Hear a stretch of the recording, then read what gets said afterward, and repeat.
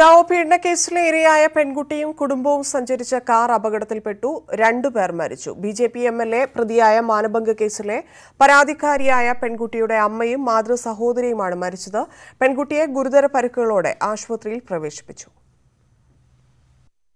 ദേശീയ രാഷ്ട്രീയത്തിൽ ഏറെ കോളിളക്കം സൃഷ്ടിച്ച ഉന്നാവ് മാനഭംഗ കേസിലെ ഇരയായ പെൺകുട്ടിക്കാണ് അപകടത്തിൽ ഗുരുതര പരിക്കേറ്റത്. റായ്ബറേലി ഫത്തേപൂർ ജില്ലകളെ തമ്മിൽ ബന്ധിപ്പിക്കുന്ന റോഡിൽ വെച്ചായിരുന്നു അപകടം. അമിത വേഗത്തിൽ വന്ന ട്രക്ക് പെൺകുട്ടിയും കുടുംബവും സഞ്ചരിച്ച കാറിലേക്ക് ഇടിച്ചു കയറുകയായിരുന്നു. പെൺകുട്ടിയുടെ അമ്മയും അമ്മായിയുമാണ് മരണപ്പെട്ടത്. പെൺകുട്ടിക്ക് വേണ്ടി കോടതിയിൽ ഹാജരായ അഭിഭാഷകൻ മഹേന്ദ്ര സിംഗാണ് കാർ ഓടിച്ചിരുന്നത്. ഇയാൾക്കും ഗുരുതര പരിക്കുണ്ട്. ലക്നൌ സോൺ ADGP രാജീവ് കൃഷ്ണ ആശുപത്രിയിലെത്തി പരിക്കേറ്റവരെ സന്ദർശിച്ചു. ജീവൻ രക്ഷാ ഉപകരണങ്ങളുടെ സഹായത്തോടെയാണ് പരിക്കേറ്റവർ ചികിത്സയിൽ കഴിയുന്നതെന്ന് ഡോക്ടർ അറിയിച്ചതായും ADGP പറഞ്ഞു. जो ट्रक था वो सीज हो गया है, उसमें शायद फतेहपुर का रजिस्ट्रेशन नंबर है और जो ड्राइवर है वो भी पकड़ गया है, लेकिन अभी इनकी तरफ से FIR कोई नहीं लिखाई गई है। तो मैंने अभी भी अनुरोध किया इनसे कि आप जल्दी से जल्दी अपनी FIR लिखाइए, जिससे कि आगे की जो भी वैधानिक कार्रवाई है वो की जा सके। तो वो अभी किसी अपने रिलेटिव का इंतज़ार कर रहे हैं, वो FIR जैसे ही लिखेगी आगे की वैधानिक कार्रवाई की जाएगी। 2017 June 4-ന് BJP MLA Kuldeep Singh Sengar വസതിയിൽ വെച്ച് പീഡിപ്പിച്ചുവെന്നാണ് യുവതി പരാതിപ്പെട്ടിരുന്നത്. ഭയം കാരണം ഇത് പുറത്തു പറഞ്ഞിരുന്നില്ല.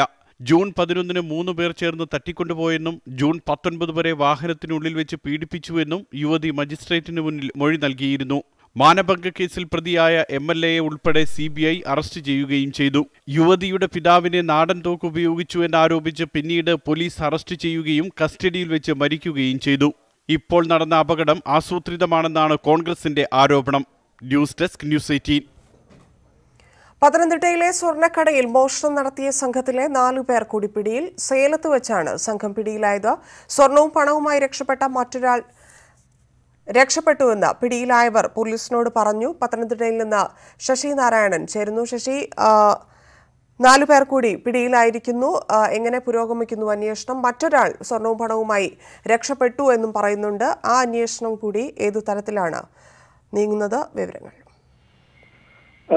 ഇന്നലെ വൈകിട്ടാണ് പത്തനംതിട്ട നഗരത്തിൽ നടന്ന ഈ ജുവലറി കോർച്ചുമായി ബന്ധപ്പെട്ടുള്ള പ്രതികളെയാണ് സേലത്ത് വെച്ച് ഇന്ന് സേലം പോലീസ് വാഹന പരിശോധനയ്ക്കിടയിൽ വെച്ച് പിടികൂടിയത്. ഇതിൽ 5 അംഗ സംഘമാണ് ഉള്ളതെന്നാണ് പറയപ്പെടുന്നത്. ഇതിൽ 4 പേരെയാണ് ഇപ്പൊ സേലം പോലീസ് പിടികൂടിയിരിക്കുന്നത്. ഇതിൽ ഒരാൾ പണവും സ്വർണവുമായി രക്ഷപ്പെട്ടെന്നാണ് നമുക്ക് ലഭിക്കുന്ന പോലീസ് നൽകുന്ന വിവരം. എന്തായാലും ഇവരുടെ കൂട്ടത്തിലുണ്ടായിരുന്ന ജീവനക്കാരനായ ഒരാളെ ഇന്നലെ മഹാരാഷ്ട്ര സ്വദേശിയായ അക്ഷയ പട്ടേലിനെ ഇന്നലെ തന്നെ രാത്രിയിൽ കോഴഞ്ചേരിയിൽ വെച്ച് പോലീസ് പിടികൂടിയിരുന്നു. ഇയാളെ വിശദമായി ചോദ്യം ചെയ്തതിന്റെ അടിസ്ഥാനത്തിലാണ് ഇവരെ ചോദ്യം ചെയ്യുന്ന അടിസ്ഥാനത്തിലാണ് ഇന്ന് സേലത്ത് വിശദമായ പോലീസ് പരിശോധന നടത്തി. ആ പരിശോധനയിലാണ് മഹാരാഷ്ട്ര റഷ്യയിലുള്ള വാഹനത്തിൽ സഞ്ചരിക്കുന്നതിനിടയിൽ ഇവരെ പിടികൂടുന്നത്. ഇതിൽ ഒരാൾ പണവും സ്വർണവുമായി ഓടി രക്ഷപ്പെട്ടെന്നാണ് പറയുന്നത്. 4 കിലോ സ്വർണവും അതുപോലെ തന്നെ പണവുമായിട്ടാണ് സംഘം ഇന്നലെ രക്ഷപ്പെട്ടത്. വിശദമായ ചോദ്യം ചെയ്തതിനു ശേഷമേ കൂടുതൽ വിവരങ്ങൾ നമുക്ക് ലഭ്യമായുള്ളൂ. പ്രതികളെ ഉച്ചയോടുകൂടി പത്തനംതിട്ടയിൽ എത്തിക്കുന്നതാണ് നമുക്ക് ലഭിക്കുന്ന വിവരം. ശരി, ശശിനാരായണൻ. അടികിട്ടിയവർ പ്രതികൾ.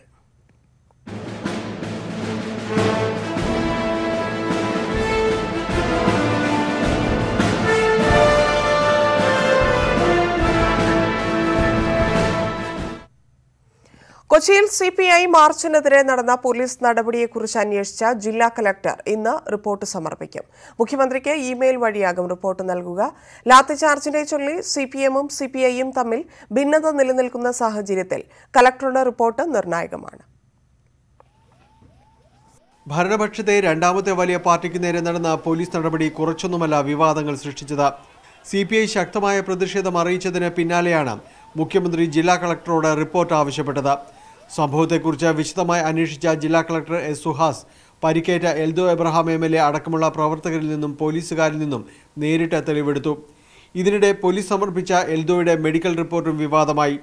ഇതിൽ കൈയൊടിഞ്ഞിട്ടില്ലെന്നായിരുന്നു രേഖപ്പെടുത്തിയത്. ഇതിനെ തള്ളി CPI ജില്ലാ സെക്രട്ടറി P. രാജുവും എൽദോ എബ്രഹാമും രംഗത്തു വന്നു. കളക്ടറുടെ റിപ്പോർട്ടിൽ എൽദോയുടെ പരിക്കിനെ എങ്ങനെ പരാമർശിക്കുന്നു എന്നതും ശ്രദ്ധേയമാകും. പോലീസ് നടപടിയെക്കുറിച്ച് വാദപ്രതിവാദങ്ങളിലൂടെ CPI-യും CPM-ഉം പുതിയ പോർമുഖങ്ങൾ തുറക്കവേ സംസ്ഥാന സെക്രട്ടറി കാനം രാജേന്ദ്രന്റെ നിലപാട് CPI-യെ പ്രതിരോധത്തിലാക്കിയിരുന്നു. കാനത്തിനെതിരെ പാർട്ടിക്കുള്ളിൽ തന്നെ വിമർശനം ഉയരുന്നതിനിടെയാണ് ജില്ലാ കളക്ടർ റിപ്പോർട്ട് സമർപ്പിക്കുന്നത്. ന്യൂസ് 18 കൊച്ചി. കാനം രാജേന്ദ്രനെതിരെ ആലപ്പുഴയിൽ പോസ്റ്റർ പതിച്ച സംഭവത്തിൽ സിപിഐയിൽ ആഭ്യന്തര കലഹം രൂക്ഷം. പോസ്റ്റർ പതിച്ച കേസിലെ പ്രതികളായവരെ ജാമ്യത്തിലെടുക്കാൻ സിപിഐയിലെ പ്രമുഖ നേതാക്കൾ തന്നെ രംഗത്തെത്തിയതാണ് പുതിയ വിവാദങ്ങൾക്ക് വഴിവെച്ചത്. അമ്പലപ്പുഴ മണ്ഡലം എക്സിക്യൂട്ടീവ് അംഗം ലാൽജിയാണ് പ്രതികളെ ജാമ്യത്തിലിറക്കിയത്. ലാൽജിക്കെതിരെ നടപടിയെടുക്കാനാണ് പാർട്ടി തീരുമാനം. സംസ്ഥാന സെക്രട്ടറിക്കെതിരെ പോസ്റ്റർ പതിച്ച സംഭവത്തിൽ പ്രതികൾക്ക് പാർട്ടിയിലെ മറ്റു നേതാക്കളുടെയും അംഗങ്ങളുടെയും പിന്തുണയുണ്ടെന്ന വാദം ശരിവയ്ക്കുന്നതാണ് പുതിയ വിവരങ്ങൾ.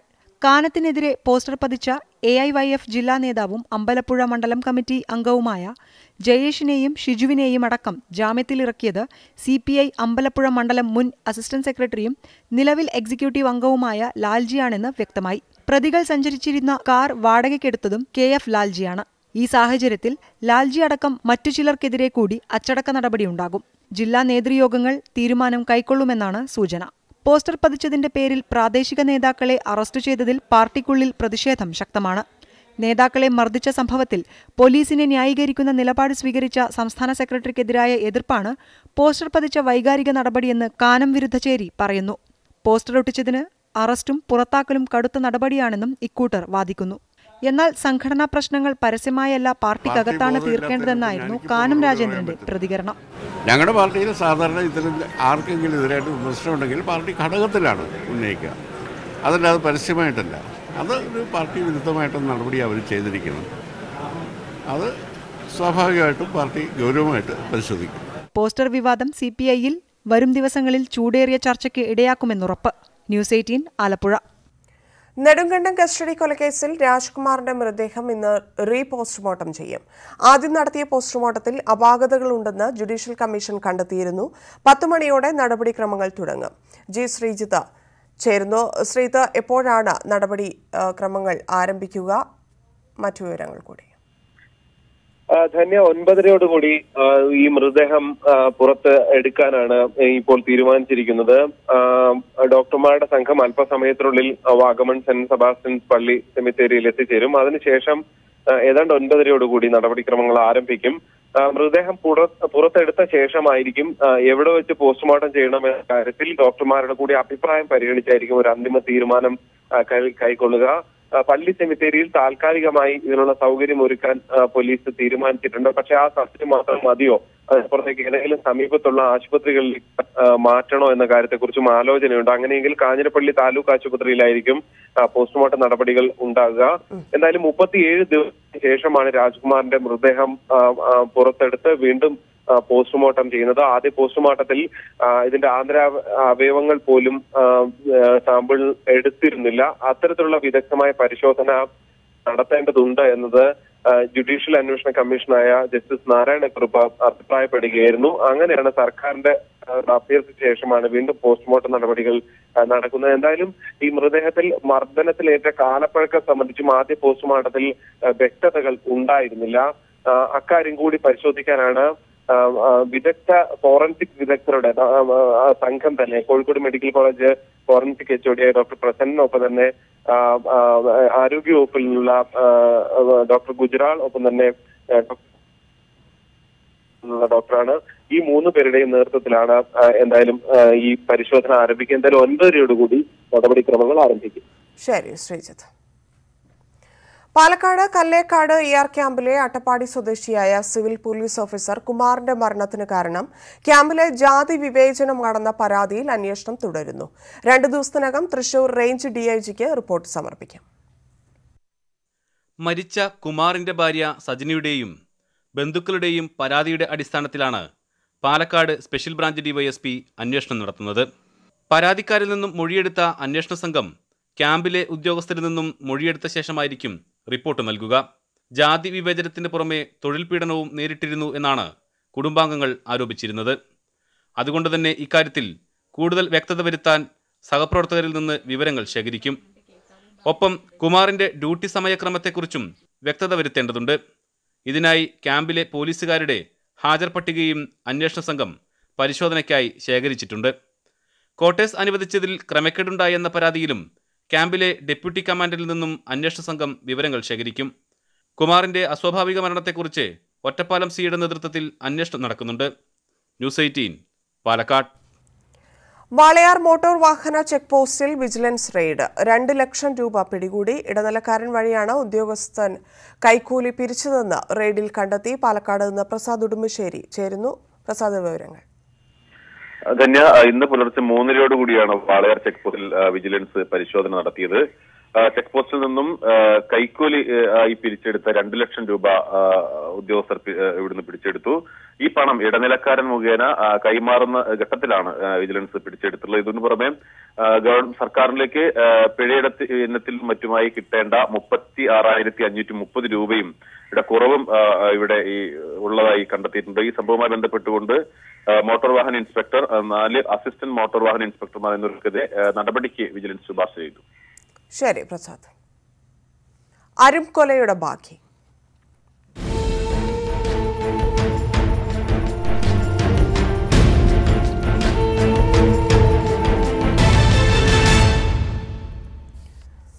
അമ്പൂരി കൊലപാതകത്തിലെ 1-ാം പ്രതി അഖിൽ ആർ നായരെ കൊലപാതകം നടന്ന സ്ഥലത്തെത്തിച്ച് ഇന്ന് തെളിവെടുക്കും. തുടർന്ന് കോടതിയിൽ ഹാജരാക്കുന്ന പ്രതിക്കായി പോലീസ് കസ്റ്റഡി അപേക്ഷ നൽകും. കേസിൽ 2-ാം പ്രതിയായ രാഹുലിനെ കോടതി 14 ദിവസത്തേക്ക് റിമാൻഡ് ചെയ്തിരുന്നു. VS അനു ചേരുന്നു. അനു, എപ്പോഴാണ് പ്രതിയെ സംഭവസ്ഥലത്ത് എത്തിക്കുക? തെളിവെടുപ്പുമായി ബന്ധപ്പെട്ട മറ്റു വിവരങ്ങൾ കൂടി. ധന്യ, 9 മണിയോടുകൂടി പൂവാർ സ്റ്റേഷനിൽ നിന്നും മുഖ്യപ്രതി അഖിൽ ആർ നായരെ കൊണ്ടുപോകുമെന്നാണ് ഇപ്പോൾ അന്വേഷണ ഉദ്യോഗസ്ഥർ നമ്മോട് പറയുന്നത്. 10 മണിയോടുകൂടി അമ്പൂരിയിലെ തട്ടാമുക്ക് എത്തിച്ചു. ഈ അഖിലിന്റെ പുതുതായി പണികഴിപ്പിച്ച വീടിന് സമീപം വെച്ചാണ് കൊലപാതകം നടന്നതെന്നാണ് അഖിലിന്റെയും മറ്റു പ്രതികളുടെയും മൊഴി. അതുകൊണ്ട് തന്നെ ഈ സ്ഥലത്തെത്തിച്ച് തെളിവെടുക്കാനാണ് പോലീസ് ആലോചിക്കുന്നത്. മാത്രമല്ല, രാഖിയുടെ മൊബൈൽ ഫോൺ അടക്കമുള്ള മറ്റ് തെളിവുകളും ഈ പ്രതികൾ ഉപേക്ഷിച്ചായി പറയപ്പെടുന്ന സ്ഥലങ്ങളിലെത്തിച്ച് കണ്ടെടുക്കാനും പോലീസ് ആലോചിക്കുന്നുണ്ട്. ഇന്ന് വൈകിട്ടോടുകൂടി പ്രതിയെ കോടതിയിൽ ഹാജരാക്കണം. അതുകൊണ്ട് തന്നെ എത്രയും വേഗം തന്നെ ഈ തെളിവെടുപ്പ് പൂർത്തിയാക്കാനാണ് പോലീസ് ശ്രമിക്കുന്നത്. ഒരു പ്രധാനപ്പെട്ട കാര്യം, അമ്പൂരിയിൽ ഈ പ്രതികൾക്കെതിരെ വലിയ രോഷപ്രകടനമാണ് ജനങ്ങളുടെ ഭാഗത്തു നിന്ന് ഉണ്ടാകുന്നത്. ഇവരെ തെളിവെടുപ്പിന് എത്തിക്കുമ്പോൾ ജനങ്ങളുടെ ഭാഗത്തു നിന്ന് വലിയ കയ്യേറ്റത്തിനുള്ള ശ്രമം ഉള്ളതായും പോലീസ് പറയുന്നു. ഇത്തരത്തിൽ വലിയ ഒരു സുരക്ഷ അവിടെയും ഒരുക്കാനാണ് പോലീസിന്റെ തീരുമാനം. ഏതായിരുന്നാലും 9 മണിയോടുകൂടി ഇവിടെ നിന്ന് പ്രതിയെ പൂവാർ സ്റ്റേഷനിലാണ് ഇപ്പോൾ പ്രതിയെ പാർപ്പിച്ചിരിക്കുന്നത്. ഇവിടെ നിന്നും 9 മണിയോടുകൂടി അമ്പൂരിലേക്ക് കൊണ്ടുപോകാനാണ് അന്വേഷണ ഉദ്യോഗസ്ഥരുടെ തീരുമാനം. ശരിയാണ്. തിരുവനന്തപുരം യൂണിവേഴ്സിറ്റി കോളേജിലെ വധശ്രമ കേസിൽ 1-ാം പ്രതി ശിവരഞ്ജിത്തിന്റെ ഉത്തരക്കടലാസുകൾ ആവശ്യപ്പെട്ട് അന്വേഷണ സംഘം ഇന്ന് സർവകലാശാലയ്ക്ക് കത്ത് നൽകും. പ്രതിയുടെ വീട്ടിൽ നിന്ന് പിടിച്ചെടുത്ത ഉത്തരക്കടലാസുകളിലെ തീയതികളിൽ നടന്ന പരീക്ഷയുടെ പേപ്പറുകളാണ് ആവശ്യപ്പെടുക. ഇവയിലുള്ളത് ശിവരഞ്ജിത്തിന്റെ കൈപ്പടയാണോ എന്ന് പരിശോധിക്കും. തുടർന്ന് ശാസ്ത്രീയ പരിശോധന ആവശ്യമെങ്കിൽ അതും നടത്താനാണ് അന്വേഷണ സംഘത്തിന്റെ തീരുമാനം. വധശ്രമ കേസിൽ ഒളിവിൽ കഴിയുന്ന പ്രതികൾക്കായി പോലീസ് തെരച്ചിൽ ശക്തമാക്കി. രാജ്യത്തെ അണക്കെട്ടുകളുടെ സുരക്ഷിതത്വത്തിന് പൊതു നടപടികൾ സ്വീകരിക്കാൻ ദേശീയ ഡാം സുരക്ഷാ അതോറിറ്റി രൂപവൽക്കരിക്കുന്നതിനുള്ള ബിൽ ഇന്ന് ലോക്സഭയിൽ അവതരിപ്പിക്കും. സംസ്ഥാനങ്ങളിൽ പ്രത്യേക സുരക്ഷാ സമിതികളും അണക്കെട്ട് സുരക്ഷാ സംഘടനയും ഉൾപ്പെടെ ഒട്ടേറെ നിർദ്ദേശങ്ങളടങ്ങുന്ന ഡാം സുരക്ഷാ ബില്ലാണ് ലോക്സഭയിലെത്തുന്നത്. സംസ്ഥാനങ്ങളിലെ അണക്കെട്ടുകളുടെ മേൽനോട്ടം, പരിശോധന, നടത്തിപ്പ്, പരിപാലനം തുടങ്ങിയവയെല്ലാം സംസ്ഥാന സുരക്ഷാ സമിതിയുടെ ചുമതലയിലായിരിക്കും. അണക്കെട്ടുകളുടെ സുരക്ഷിതത്വത്തിന് നിയമപരമായ സംവിധാനമില്ലാത്ത പശ്ചാത്തലത്തിലാണ് പുതിയ ബിൽ കൊണ്ടുവരുന്നതെന്നാണ് കേന്ദ്ര സർക്കാരിന്റെ വാദം. പീഡനക്കേസിലെ FIR റദ്ദാക്കണമെന്നാവശ്യപ്പെട്ടുള്ള ബിനോയ് കോടിയേരി നൽകിയ ഹർജി ഇന്ന് ബോംബെ ഹൈക്കോടതി പരിഗണിക്കും. വിവാഹ വാഗ്ദാനം നൽകി പീഡിപ്പിച്ചെന്ന യുവതിയുടെ പരാതിക്ക് തെളിവില്ലെന്നും കേസ് കെട്ടിച്ചമച്ചതാണെന്നും ബിനോയ് പറയുന്നു. ബോംബെ ഹൈക്കോടതിയുടെ ഡിവിഷൻ ബെഞ്ചാണ് ഹർജി പരിഗണിക്കുക. അതേസമയം ഇന്ന് ഒഷിവാര പോലീസ് സ്റ്റേഷനിൽ ഹാജരാകുന്ന ബിനോയ് DNA പരിശോധനയ്ക്ക് രക്തസാമ്പിൾ നൽകിയില്ലെങ്കിൽ ജാമ്യം റദ്ദാക്കാൻ യുവതി ആവശ്യപ്പെടും. ജാമ്യ വ്യവസ്ഥകൾ ലംഘിച്ചതിനാൽ ജാമ്യം റദ്ദാക്കണമെന്നാണ് യുവതിയുടെ ആവശ്യം. എന്നാൽ ഹൈക്കോടതിയിൽ കേസ് നിലനിൽക്കുന്നതിനാൽ DNA പരിശോധനയ്ക്ക് ഇപ്പോൾ രക്തസാമ്പിൾ കൊടുക്കേണ്ടതില്ലെന്നാണ് ബിനോയ് കോടിയേരിയുടെ നിലപാട്. കൊച്ചി വൈറ്റില മേൽപ്പാലം നിർമ്മാണത്തിൽ വീഴ്ചയുണ്ടെന്ന് റിപ്പോർട്ട് നൽകിയ ഉദ്യോഗസ്ഥയ്ക്ക് സസ്പെൻഷൻ. തെറ്റായ റിപ്പോർട്ട് നൽകിയെന്ന് ആരോപിച്ചാണ് അസിസ്റ്റന്റ് എക്സിക്യൂട്ടീവ് എഞ്ചിനീയർ ഷൈല മോളെ സസ്പെൻഡ് ചെയ്തത്. വീഴ്ചയെക്കുറിച്ച് സർക്കാരിനെ അറിയിക്കാതെ മാധ്യമങ്ങളെ അറിയിക്കുകയാണ് ഉദ്യോഗസ്ഥ ചെയ്തതെന്ന് പൊതുമരാമത്ത് മന്ത്രി G. സുധാകരൻ ആരോപിച്ചു. വൈറ്റില മേൽപ്പാലത്തിന്റെ നിർമ്മാണത്തിനിടെ ഗുരുതരമായ വിള്ളലുകൾ കണ്ടെത്തിയിട്ടും അത് മറച്ചുവെക്കാൻ നിർമ്മാണ കമ്പനി ശ്രമിച്ചെന്ന ആരോപണം. 2 മാസം മുൻപ് കണ്ടെത്തിയ വിള്ളൽ സിമന്റ് ഉപയോഗിച്ച് മറച്ചുവെന്ന് ജനകീയ സമിതി ആരോപിക്കുന്നു. കാര്യമായി തകരാർ ഉണ്ടായിട്ടില്ലെന്നാണ് നിർമ്മാണ കമ്പനിയുടെ വിശദീകരണം. 2017 ഡിസംബറിലാണ് വൈറ്റില മേൽപ്പാലത്തിന്റെ നിർമ്മാണ പ്രവർത്തനങ്ങൾ ആരംഭിക്കുന്നത്. കഴിഞ്ഞ വർഷം ജൂണിൽ പാലത്തിന്റെ ഗർഡറുകൾക്കടിയിലെ ബ്ലോക്കിൽ വിള്ളലുകൾ കണ്ടെത്തി.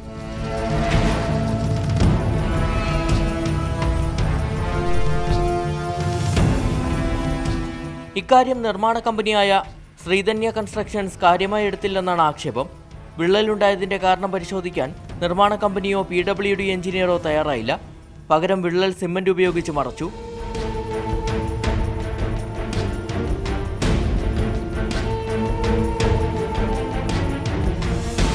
ധന്യ കൺസ്ട്രക്ഷൻസ് എന്നാണ് കമ്പനി ഇതിനു മുമ്പ് ചെയ്തിട്ടുള്ള പാലങ്ങളുടെ പരിസ്ഥിതിയെപ്പറ്റി നമ്മൾ കമ്പയർ ചെയ്യേണ്ട അവസ്ഥയിലേക്കും കൂടി ഇതിനെ വിരൽ ചൂണ്ടുകയാണ്. വിള്ളൽ കണ്ട ശേഷം പണം കിട്ടിയില്ല എന്നുള്ള പറഞ്ഞുകൊണ്ട് ഒരു ദിവസം പണി നിർത്തിവെക്കുകയുണ്ടായി.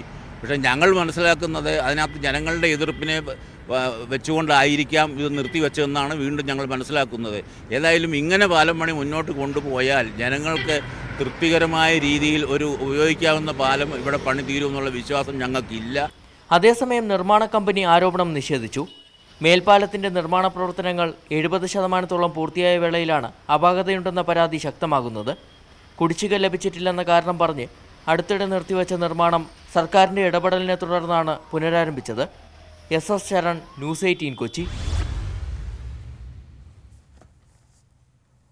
റിലയൻസ് ഇൻഡസ്ട്രീസ് ജനറൽ മാനേജർ ജ്യോതി ഘോഷിന്റെ ശബരിമല ആർത്തവാനുഭവം എന്ന പുസ്തകം പ്രകാശനം ചെയ്തു. കോഴിക്കോട് നടന്ന ചടങ്ങിൽ നിയമസഭാ സ്പീക്കർ P. ശ്രീരാമകൃഷ്ണൻ മുതിർന്ന മാധ്യമപ്രവർത്തകൻ MG രാധാകൃഷ്ണൻ നൽകി പുസ്തകം പ്രകാശനം ചെയ്തു. ചടങ്ങിൽ ഡോക്ടർ MK മുനീർ MLA അധ്യക്ഷനായിരുന്നു. ഒലി പബ്ലിക്കേഷൻസ് ആണ് പുസ്തകം പുറത്തിറക്കിയിരിക്കുന്നത്. നാട്ടിൽ ഇന്ന് പൂർണ്ണമാവുന്നു. നമസ്കാരം.